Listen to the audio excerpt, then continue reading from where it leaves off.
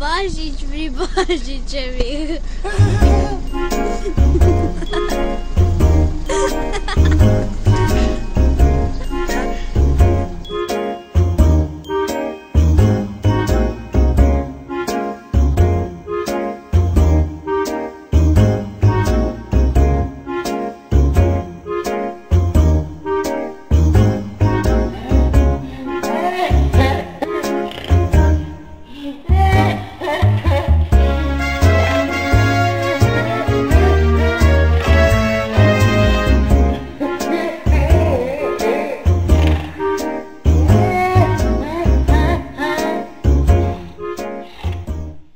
Pozdravljeni, sem Maša in z vami je Božič TV.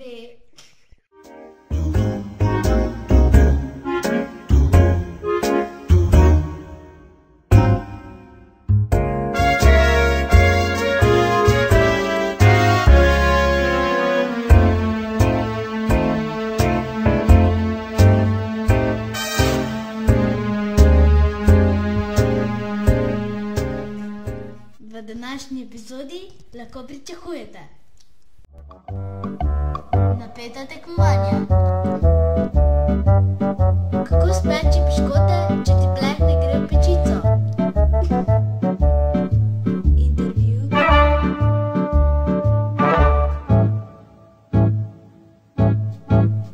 in polno dozo Božič Family.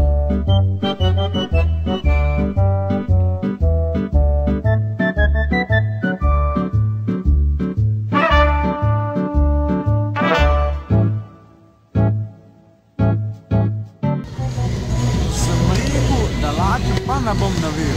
Tam si ful drugačen, ko si lačen.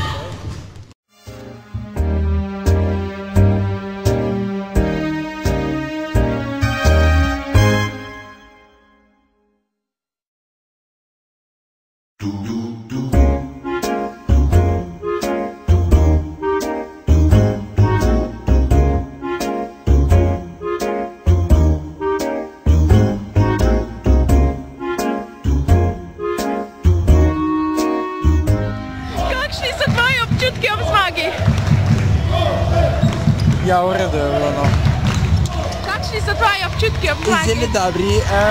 Najbolj se mi dopade strašna zmaga, ampak moram povedati, da že petič zapored nepremagan na Allianz. Koprski navijači ne prenesejo poraza.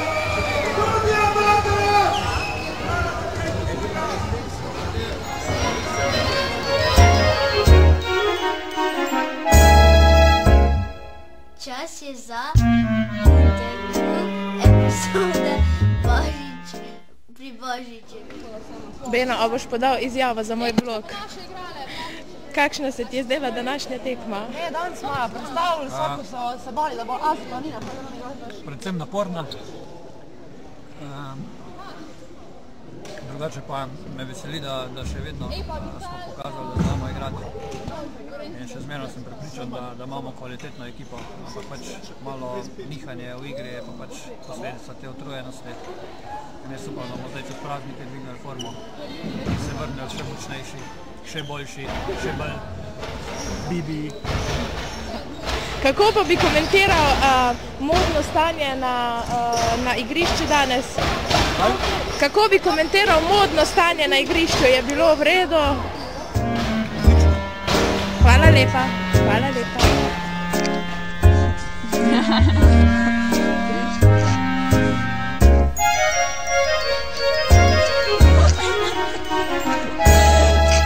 Jaz pač ne morem, kaj da naredim.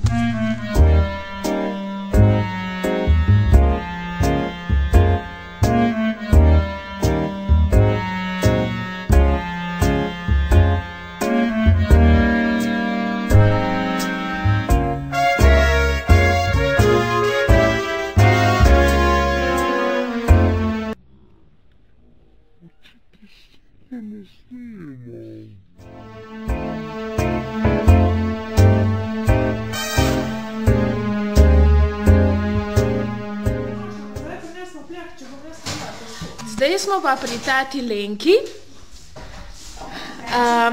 naša Maša, ki je zdaj ful neroden. Teta Lenka pa pripravlja pečico, ker bo pekla homemade cookies. Evo ga, pečica je že pečena.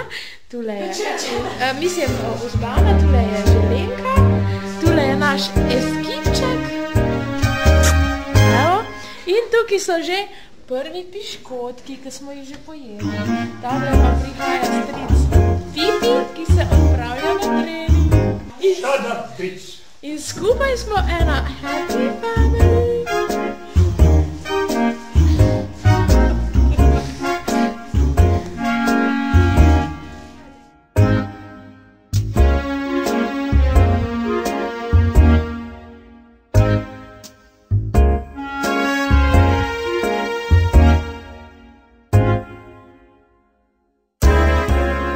Če piškoti ne grejo v pečico, jih neseš k sosedu.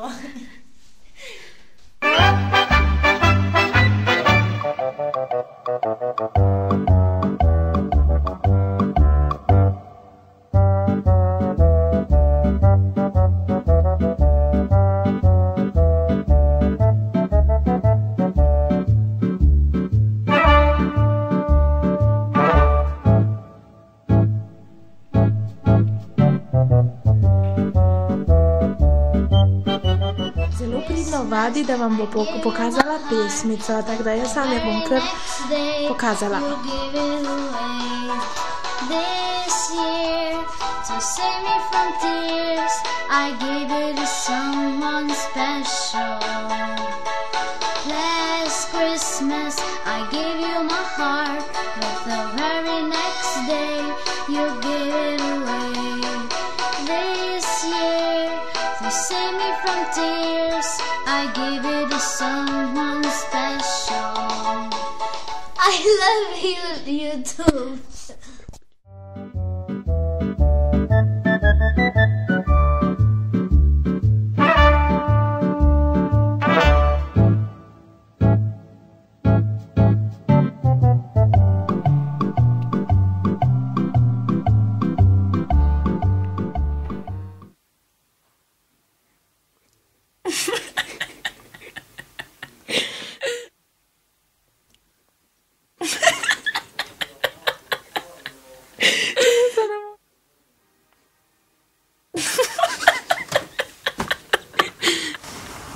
No daj, pa to bolj luno, če se ti mudi, ti pa delaš.